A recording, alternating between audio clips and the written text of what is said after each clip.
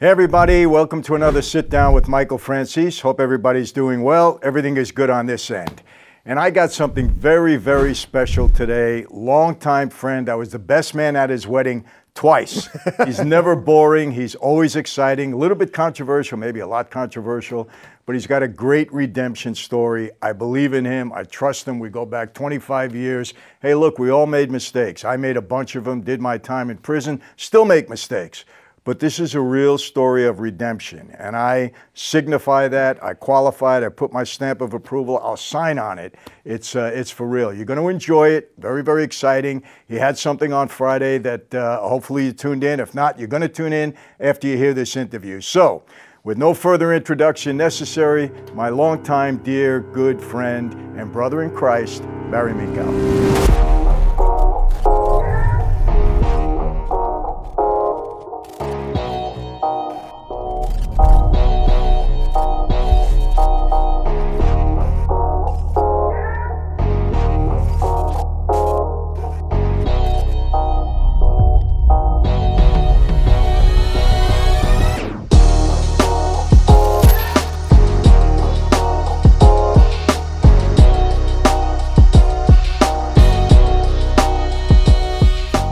Good to be here, Michael. Thanks for having me.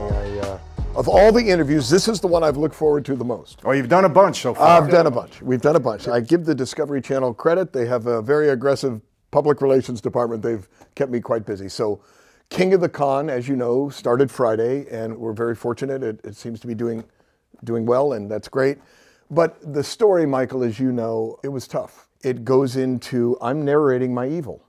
I'm narrating every evil, disgusting, filthy, deceitful thing I've done, and that's not easy. Well, let me stop you there, because for people that don't know who you are, let's go way back. And let me explain a little bit how Barry and I met. It was a long time ago. We met in prison, actually. 1988, the hole in Terminal Island. 1988. Was it 88 or 87? It was 88, before MDCLA was even built. You and I were in the shoe. Yeah, later in 91. We'll get to that later. Okay, so we go back that far. We met in the hole. He was a young kid then. ZZZZ Carpeting. If you weren't from California, you may not be too familiar, but those of you my age in California, Southern Cal, you know about ZZZZ Carpeting. He had a ton of publicity. It was a huge, huge case, one of the biggest fraud cases in history. I think it might have even been bigger than mine. I don't know. But it certainly was neck and neck. Nobody's that good, Michael. No, you still. But anyway, we're laughing about it now. We're not taking this, a laughing matter. It is a serious situation. And we go back all of these years. We had a lot of history between us, but I'm going to let Barry explain how we met. Yeah, so I'm in the shoe in Terminal Island, and you were there. I was in maximum security because they thought I was trying to escape, even though I turned myself in. But then 60 Minutes aired, and there was a lot of publicity. How old were you? I was 21. 21 years old. January 1988. So the issue was with ZZZZ, I was involved with the mob voluntarily. They didn't make me do it, but I had a couple families I was involved in that helped me go public, so they made money on the way up. Quickly explain ZZZZ Carpeting, quick. So ZZZZ was a carpet, furniture, and drapery cleaning company. Started it out at my parents' garage, got tons of publicity. Started out how old? It's 16 years old. That's why it got publicity. Was on Oprah. On the docuseries covers this about how, my first crime was to meet payroll, how I created a moral compass to justify evil. Well, I'll pay this back, and I'm just using this to meet payroll. I stole my grandmother's jewelry. We go over that. So really some low points when I was 16, 17 to raise money. 18, I'm involved in the mob. 19, 20, before I'm legally allowed to drink, my company's public on Wall Street. So it was worth how much? What was the valuation? March of 87, 300 million, and I had 100 million of the stock. So that was the cure, right? If all I got to do is hang on till I could sell some of my free trading shares, 2-year restriction, and then I'll pay off the mob, I'll pay off the Ponzi scheme and go legit, which was another lie, but every white-collar criminal has a cure that makes the evil okay, because it's just temporary. I'm only going to do it for a minute. I'm going to pay it back. Nobody's going to get hurt, and it's for a good cause. So that was the moral compass. Let me stop you for a minute. I hope you understand what Barry is saying. He didn't set out to have a fraudulent company. He set out to do the right thing. But certain circumstances throughout started to change things for him. But he always felt, correct me if I'm wrong, I'll just do this one little thing, then I'll straighten it all out, and everything will go the right way. That's right. And so for me at ZZZZ, it was if I just open another store. So we went from Reseda, Thousand Oaks, Anaheim, San Diego, Santa Barbara. I mean, the more stores I open, that's income. I'll get income. And with more income, cash flow, I can cover this. Listen, the second mob loan I got was in a brown paper bag, $25,000 in cash, $1,250 a month, $1,250 a week, interest only. You can't overcome that. The loan I got from the loan shark at the gym to start ZBest when I was 16 years old was $1,600, $200 a week, interest only. I was doomed, but didn't know it to fail. Now, what I should have done is when I'm like 16, 17, say, you know what, I'm above my head, let me revisit this in 5 years. I've failed, I can't do this. Refused, pride and ego. And just at 16 and 17, you can't open a bank account in California until you're 18. Right. So the mob was more than happy. I had some friends that I had met through my carpet cleaning, as you know, and indirectly. And then one of them I met as a customer and lent me money, got involved in those relationships to my detriment, but I did it voluntarily. Nobody made me. I'm responsible. And when it was all said and done, the organized crime people I was involved with had 1 million shares, free trading of ZBest that they got at 5 on the merger, 5 cents. They sold it all the way up to 18. And then when I was falling and they knew I was going under, I would have to have nightly meetings and tell them what was going on. And with that information, they shorted it on the way down. None of them ever went to jail. And that's when you saved my life, because picture this, guys. Let me stop you. I got to tell that story. Yeah, I'm going to let you tell that story. But this is interesting. I think people need to understand this. You're 16, 17 years old. Yeah. Now, I was a street guy. Had you come to me with this deal that you had, I don't know if I would have given you the money. You probably would have caught. Yeah, I think I was, you know what? The U.S. attorney said, there's no way this guy played the mob. And actually, they believe the restoration. How did you get them to believe it? Listen, because fraud's the skin of the truth stuffed with the lie. ZBest really did have carpet, furniture, and drapery cleaning services in multiple locations. That's the skin of the truth. The stuffed with the lie was the restoration jobs. We claimed to be restoring buildings that were damaged by water and fire. Now, here's the irony of that. The irony of that is the mob thought I had an adjuster on the take. So they said, well, we don't know, the jobs are probably real, they're just super overinflated. They didn't exist at all. So they thought there was something to it. So you conned the mobsters? I did con, they thought the guy was on the take, so I let them think that. Conned the mobsters? I conned the mobsters. Okay, yeah, now I have to make a point here. Let me tell you the difference between the Los Angeles mob. No, they were from New York! No, we don't need to mention names. I know they're not. Once they come out here, they're different. Okay, that's why we call them the Mickey Mouse mob out here. Guys in New York, we wouldn't have fell for that. Yeah, I was dealing with some guys from Rego Park, but anyway, listen. The thing that happened was, and again, I was voluntarily involved with them. When I get to prison in January of '88 in Terminal Island. So you get indicted. The whole they stopped programming when I got indicted. We interrupted this program. Yeah, LA was like, I was the OJ of 1988. Right. I mean, yeah, it was bad. That. So they stopped programming. I get indicted. I turned myself in thinking that was going to help me on bail. It didn't. The judge I get is Judge Trevisian. David had his party, 80th birthday, David Kenner. Snoop showed up. Good judge.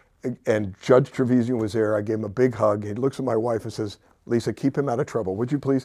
Wonderful guy. So at the time, he wasn't so wonderful. Listen, Barry talks fast. He gave Judge Trevisian a hug just a couple of weeks ago. It was a lawyer's wedding, but he was the original judge on his case. That's right. Going back 30 Given me 25 years, and then wrote a letter after a third of it to the parole board saying let him out. So yeah, great guy. I'm in prison. It's January '88, and a couple months later, you come in to Terminal Island, and I had just made a decision to get rid of one lawyer, hire Brook, Lear, and Kenner, and I explained to you the problem I had, that the mob thought I was going to... They wanted to kill you. They wanted to kill me. They thought I was going to cooperate with the government, even though I told them I wasn't, even though we had a plan that who I was to blame. They educated me on what to do when I got arrested, and that I'd be okay. You sent the word out that he hired a mob lawyer, Tony Brookler's. That was and Kenner, but Brooklyn, and you also sent word out, and immediately we got word back, and does get back in federal prison in maximum security that I was okay, and I went to trial 4.5 months, lost. No mobster ever went to prison for anything related to ZBest, whether it be stock or anything, none of them. And so, so everyone knows, I took a liking to him. I listened to him. Tony Brook Lear, his father was a guy on the street, well-respected guy, and so he understood, and you hired him. David Kenner, another great guy, represented Suge Knight and a whole bunch of guys. My attorney, too, did some things for me. And I made it clear to the guys on the street that you weren't going to hurt anybody, but you had to defend yourself at trial. So you were able to do that, even though you lost. But it was hands off of Barry. Nobody was allowed to touch him, because if you did, you'd have to deal with the guys in New York. You don't want to do that. That's right. And it saved my life. And by the way, the defense, it was funny watching the U.S. attorney defending the mobsters in trial. You fooled them. So yeah, it was great. But anyway, Tanner had a great job. It's the difference between L.A. and New York. There it is right there. You proved it. Yeah. And so the ZBest crime, the takeaway there, Michael, was a moral compass that I was able to create. And I met a lot of people in federal prison who did the same. You know, we all, when we started our businesses, we never thought we'd end up in prison. That was a common denominator, like you had indicated. But we created a moral compass that made evil okay if we just had the right reason. I see that today in a lot of other areas. Absolutely. And you know, mutual friend, somebody I introduced you to, Bruce McNall, used to own the LA Kings. Yes. Great guy. I love Bruce, just a good guy. Same thing. Got in over his head, did a couple of little things, that were, I guess, illegal. And, but always thinking that, okay, I can do this just till I get even, then I'll pay everybody. I'm not trying to commit a crime. So, exactly my thinking. And a good guy. And Bruce is in the, although, you know what, this is just between us. I don't know that if he made, there were 3 cuts to King of the Con. I don't think he made the U.S. Discovery Plus cut. And he's in that, they interviewed him because he's a friend, of course. Right. And yes, you're right. Bruce's story is another example of creating a moral compass that allows temporary evil for a greater good. Exactly. And many people I met in prison did. So come out of prison. But I want you to do something you said very interesting, Barry. You said that a fraud is skin of the truth. Skin of the truth, stuffed with a lie. What I mean by that is in fraud uncovering, which we'll get to in a minute. Listen, at ZBest, we knew we had to pass due diligence by lawyers and accountants, so something had to be real. Right. So we had 1,400 employees, 23 locations, a chemical manufacturing facility. So we really did have the skin, and there was revenue. But the majority of the revenue didn't exist. But we were able to shift the due diligence focus from the fraudulent to the legitimate and infer the rest. So no fraud. So when somebody says to me, well, they have this legitimate side, I said, every fraud has a legitimate side. We got to go below the iceberg. Most of an iceberg exists below the surface, just like fraud, only a little bit's out. So only a little bit is true, but you got to go below the surface of a company or a scheme or an investment opportunity to find the fraud. Of course, they've probably refurbished a few houses or built a few buildings. Of course, they wouldn't be, but they're lying about what they owe and they lie about what they earn. That's white collar crime. Concealing debt, inflating revenue. That was the ZBest accounting fraud. Exactly. And just, obviously I'm familiar with that. My whole gas scam operation. I mean, we had gas stations, I had over 350, we had trucks, we had wholesale licenses, I had accountants, I had lawyers. It looked like it was legit, but we were stealing tax money. We had no expenses. Yeah. With us, it was all revenue coming in. I mean, the government paid for everything. But yeah, imagine if you had tried the carpet cleaning route. Never mind. We don't need to go there. So go to prison. By the way, all of this came out in King of Con. King of the Con covers this. Yes. Yes. And then the prison sentence that I got, the guidelines were 40 to 52 months. I did 108 months. And I'm in prison serving my time. So, you see people in King of the Con and they're saying, my publicist from ZBest said, Barry ruined my life. I haven't seen her in 32 years and I have nothing but respect for her and I'm sorry of what she suffered. But one of the crew members came up to me and said, that's why you did 7.5 years for ZBest. You did time because you hurt people. That's what you did. So you've paid the price, and restitution, been paying for 30 years every month. But what happens in 91 is I'm in Inglewood, Colorado. It's a medium. And my case manager calls me in, and this is in the middle of my bit there for the ZBest crime, and you're there. And we were friends, and they had violated you. I'll never forget that's when, like a fool, I made a mistake, violated my parole. On me, 100%. But I'll never forget when I saw you in Englewood. Your first thing was, Michael, and then you go, oh man, like you were happy to see me, but mad that I was back in there. That's a true friend, by the way. Now, you don't know this because we didn't talk beforehand. So one of the things I remember, 18 days later, they threw me in a hole. Absolutely. I was in a hole. Yeah. And Navarro was there too, but we'll get to that later. Yeah. The irony of that meeting was in this docuseries, somehow when I was in prison the second time between 2011 and 2018, a rumor got out there that Peanut didn't exist, that I just made him up. Ving Rhames played him in the movie. Right. So when you want to talk about things that really upset me in this docuseries, was I guess they had people on there doubting Peanut's existence. So, right. Real. Well, not only that, I'm friends with his son, Jamar. Jamar has his own trucking company. He's doing fabulously. He has children. And I had Discovery talk to him, of course. And also, I hired an investigator in like 2006 to find Jamar because I promised Peanut I'd take care of him. Well, the irony is, you met him. You were there when we were cellmates. So I was thinking about Henry Crockett. I got his number in Vegas. Henry's like, I'll verify Peanut. I was right across the street. Yeah, so you actually have. This is the problem. I did the docuseries to stand up and say, this is what I did. I make no excuses. I paid a heavy price. Please don't follow in my footsteps. And oh, by the way, if you lie to get money, if you have violated a position of trust, if you've been cast off by society, if you feel like you have no hope, if you're an addict who can't recover, then this docuseries is for you because you're my people. That's who I'm trying to reach. And I also want people on the other side who are in business to realize one thing. Justifying is just a lying. Whatever moral compass you create to justify evil can be defined, and a great pastor, not me, once said it. Justifying is just a lying. But what I didn't like was things that I had nothing to... Listen, I've done my time, 15 years, paid the price, came out and did this to admit everything I did, concealed nothing, and then somebody, Peanut didn't exist. So I was... Who said that? I guess it started with an article in Fortune magazine where the writer inferred that while I was in prison, but then he found some guards that knew Peanut. And at one time, his name wasn't on the BOP locator. Now it is, James Long, and Inglewood at that time. But anyway, I don't know. But when I confronted the producer and the showrunner, they were very good, and they said, Barry, listen, we confirmed Peanut existed. We had his son's phone number. We talked to the investigator. Of course we know he existed. But there's a different interpretation on the influence he had on your life because, as you know, he had a big influence on my life. But then I went back to prison, so I'm thinking, well, you're entitled to that opinion, but you're not entitled to a set of facts to even infer that he didn't exist. So I didn't want to be held responsible for stuff that just wasn't true. Right. I wasn't going to fold on that. So, and especially Peanut, huge, significant person in my life. Sure. And of all the odds, you're 18 days on the yard, and you knew Big Ron, you knew Peanut and me, you knew, 100%. You were right there and knew him. Has Peanut passed away? Yeah, he passed away in '93, and there's an article in the Washington Post about James Long's murder while he was on Halfway House. We were going to start Glory to God Community Church together, have an ethnically neutral church like we did in prison. We had plans. Then I went looking for his son Jamar later on when I got out of prison.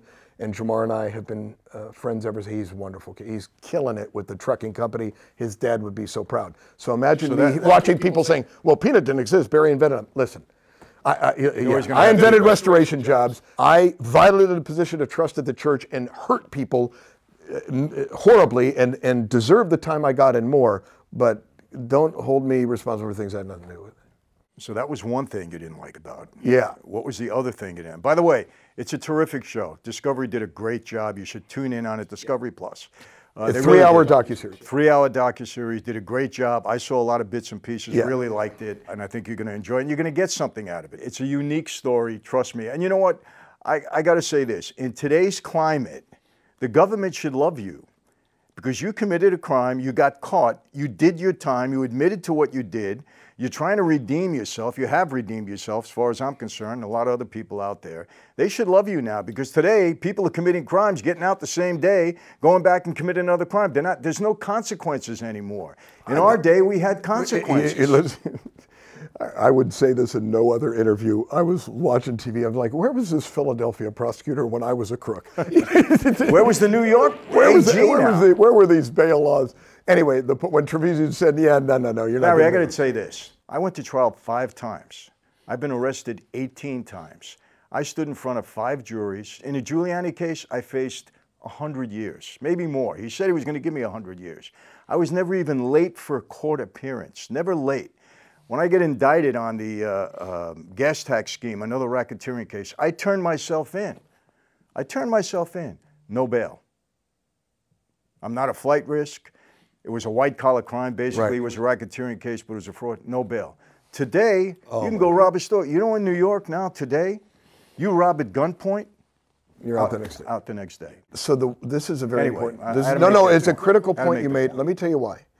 In our case, and you weren't dumb enough to be a 2-time loser like me. In our case, I did 7.5 years, was out for 16, So under the federal rules of criminal procedure, what did that make me? A first-time offender. If you're out for 15. So I go in front of Judge Seitz.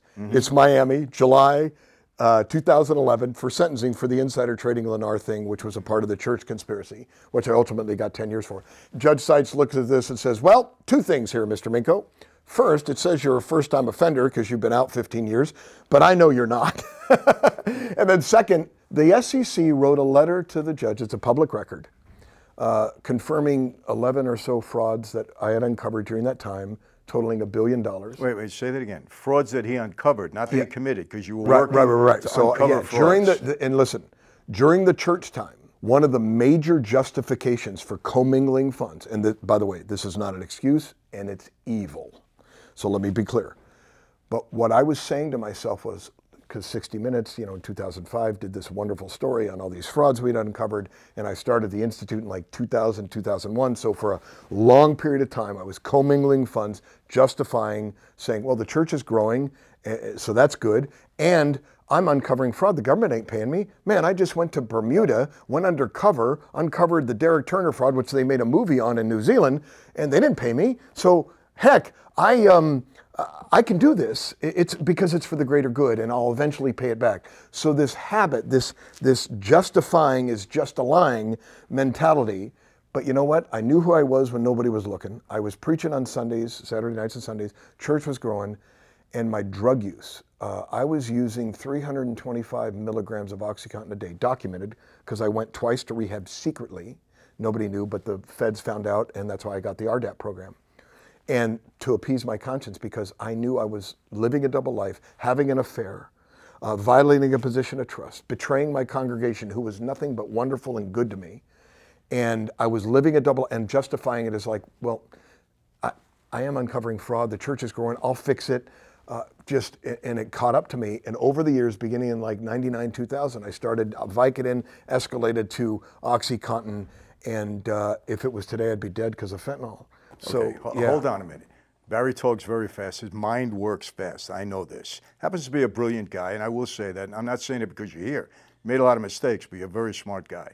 But here's the thing. While he was in prison first time around, he went to Bible college. He came out. He was an associate pastor, I believe, and got an MD. Church. Yeah, he got an MD. And by the way, he gets out after 7 years on a 25-year sentence, minimum amount of time, because he earned it. And I don't know anybody that got out, in a minimum in federal, and that was the parole sentence. Yeah, remember, it was the old system. Exactly. Except for me, I got out in 42 months, first time around on 10. But he did his work in there. He let his time work for him. He comes out, he becomes a pastor. Eventually, he pastors his own church in San Diego. Community Bible Church, I believe. Built the church up. I know I spoke there a couple of times. Every time you speak with Barry, you got to get him off the stage because he talks too much. But anyway, he let me talk. And he was building the church because he was tremendous at what he did. Then he got involved with uncovering frauds because he understands frauds, and he started to uncover them. He had the Fraud Discovery Institute. And you warned me not to do it. Yes, and I warned him. I said, Barry, don't do it. You're not a cop. Don't start getting into that thing. He came to me. He said, we can do it together. I said, no, I'm not doing that. That's not my role in life. And I even told him, I said, if you make one mistake, it's going to be a problem. Well, he made that mistake. Not, bad intention, but he made that mistake. During that time, he got involved in OxyContin, whatever the drugs are. I don't want to tell you. He started taking drugs. Explain that again, because you talk fast. So initially it was for migraines. Remember, that's right. You had horrible migraines. Horrible migraines. I remember in 2000, I went to a doctor. He gave me 100 Vicodin with 100 refill. Back then they did that, and became addicted quickly. Then I hurt my shoulder. Went to extra strength Vicodin. Then in about 2004, 2005, started on the OxyContin until 2010 December when I was off. So I've been clean for about 12 years. Did you ever get that stuff on the street? Listen. Did you get it from a friend that I got it. You to? Yeah, but hold on. That friend thought I was supporting an orphanage hospital. So he didn't know it was for you? He had no idea. He never would have given them to me. Because he's a good guy, by the way. He is a good guy. I introduced him. Yeah, he is a good guy, and I lied to him and deceived him and got the drugs over a sustained period of time. So much to my shame. So, listen. Today he readily admits that the horror of this OxyContin, what is it? OxyContin, yeah. Is that with the fentanyl lacing in it, he probably would have been dead. But absolutely. And listen, I work for Hope of the Valley, And one of the wonderful things I'm able to do is every Friday teach at the House of Hope, 9-month recovery program, live-in for men. And they work at Hope of the Valley, wonderful guys there. I love those men. I'm there every Friday. And I say to them, relapse is a death sentence today. It wasn't 6 years ago, but it is today. So your sobriety is an urgency. And of course, it's a Christian-based program. So I teach a Bible study there on Fridays for the last 3 years. I love it. But the lesson to be learned when I was a pastor was, and this is what I wanted to get across to the people by doing the docuseries, was look at the evil I committed. Betraying the church and the people that love me, 14 years. How did you betray the church? By living a double life, a duplicitous life. I had such a good elder board. If I went to them and said I'm addicted to drugs or porn or having an affair or commingling funds, they would have figured out a way to get me help first, ministered to the family, taken care of the kids, and helped me recover. But I had too much pride. I didn't want to drop my guard. I didn't want somebody to have something on me. So I hid the addiction, hid the double life and the duplicitous life. And the reason I did this docuseries is so people wouldn't do that, but also think of all the evil I did. I did a lot of time for it, didn't get away with it. Another 7.5 years. My kids grew up without me, irreparable damage. A total of how many years? 15. 15 years. But here's the point. If I could get my wife back, you were at the wedding when we remarried, my boys back, the jobs that I have with Greg and with Hope of the Valley, the being able to even to tell my story. If I could do that, and I've done way more evil than anybody in your listening audience has done, then how much more hope is there for them who are about to throw in the towel because of COVID and failure and addiction? I want them to know they have hope. They can come back. If I could get my life back, listen, you may have done evil, you didn't rob God. You didn't betray God. Causing a reproach on the name of Christ, worst sin you could commit, worse than murder. I committed it. God gave me another chance. He's the God of another chance, we say. I used to tell John Whitfield, our pastor who married me and was my mentor in prison, he used to say, I said, I've blown my second chance. He goes, no, you need another chance. And we have a God of another chance. So I don't care how many times you've blown it. If I could come back, how much more can you? And that's the encouragement that I want to give people who are listening, that, forgiveness doesn't change the world, Michael. Forgivers change the world.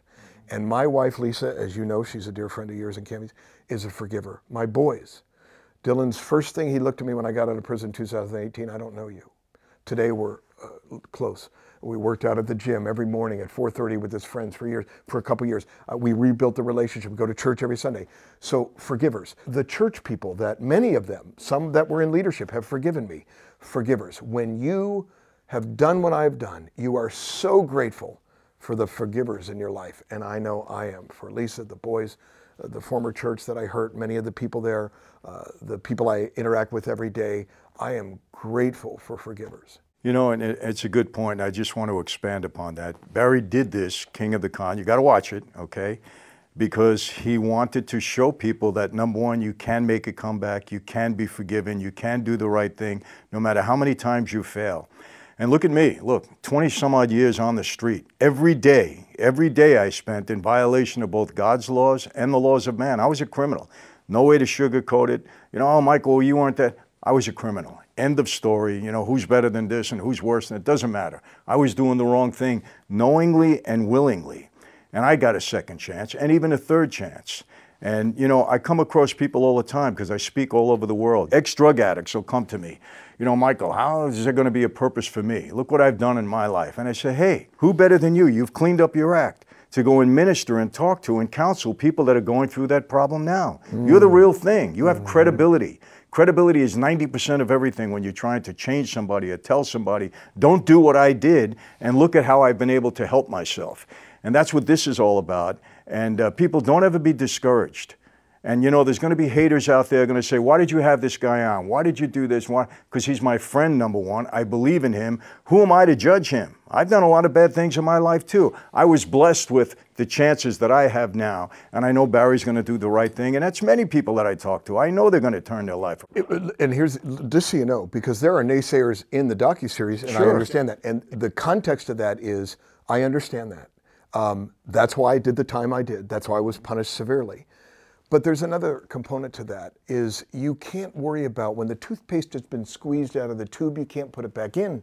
So there's nothing we can do about the past. What we can do is the present and the future. So every life has redemptive value. So just what you've done, and what I'm trying to do is leverage those experiences, one, to make sure you don't do what I did, and two, I always say my people are those who violate positions of trust, been in and out of prison, struggling with addiction, cast off by society. This docuseries is for you to give you hope. What anybody else thinks, I'm not in a position of trust. I'm not a senior pastor. I'm not a hedge fund president or, trying to raise money. I'm not the president of a bank.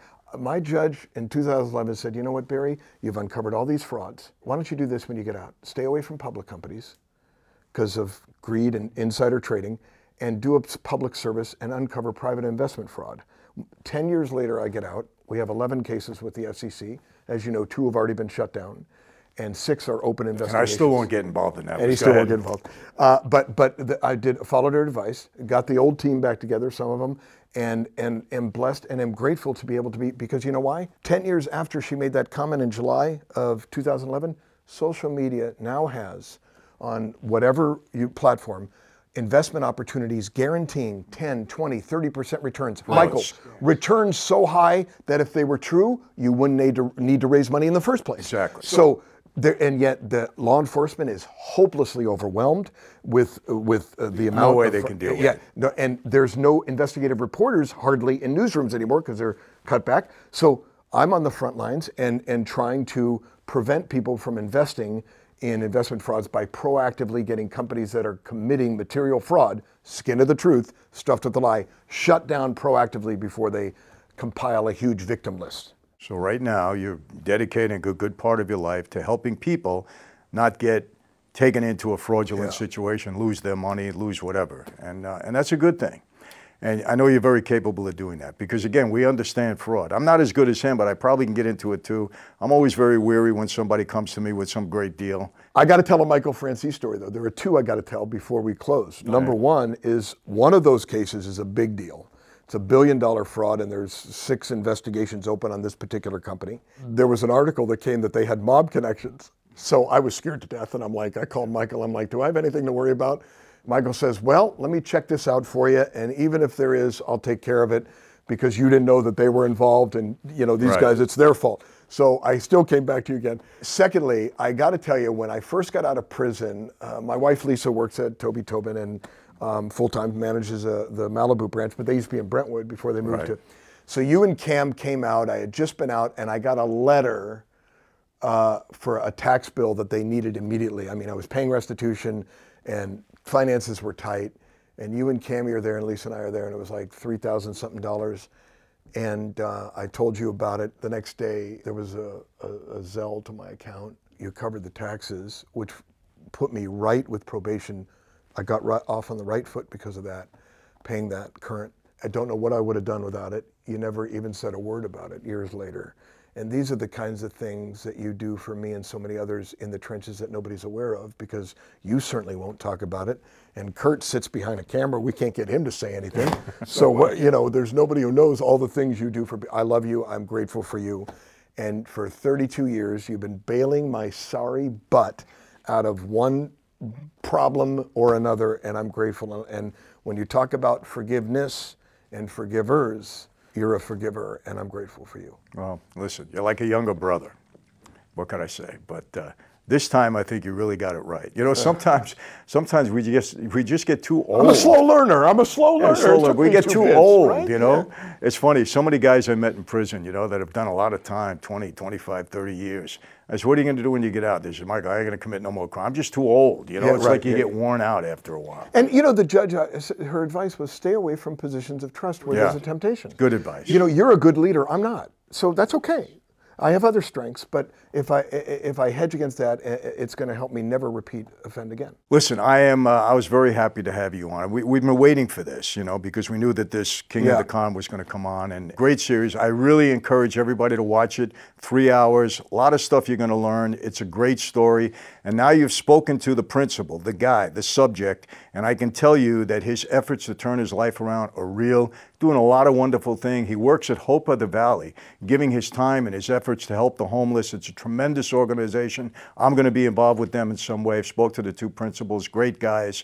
And he's just doing the right thing, got his family back together. You know, you can make so many mistakes in life, but there always comes a time when you can turn it around. It's never too late. Don't listen to anybody who tells you it can't happen. It's not true. And it's never too late. It's never too early. And it's never too late to change your life and do the right thing in life. And Barry's an example of that. And you told me to close last time, before I came, you said, you know, I want you to look in the camera and talk to somebody who has been, and so what I would say is to encourage somebody who's out there living a double life that nobody knows about, addicted, in and out of prison, you know, cast off, whatever. What I would say is there are 3 men at Hope of the Valley that I met in the trenches, Joe, Oscar, and Miguel.